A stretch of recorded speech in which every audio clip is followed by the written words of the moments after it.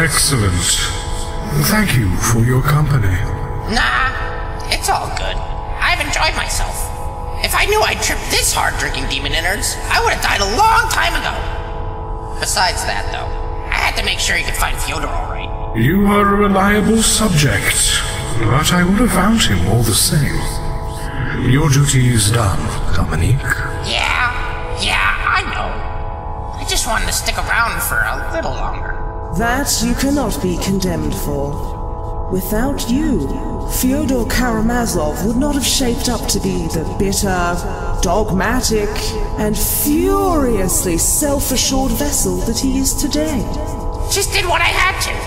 It wasn't hard. I just had to be myself, really. But, you know, I'll miss him. Do not worry. Even when you are gone, you will always be by our side. You know, that doesn't sound all that bad. Come, we must go now. Yeah, let's blow this joint.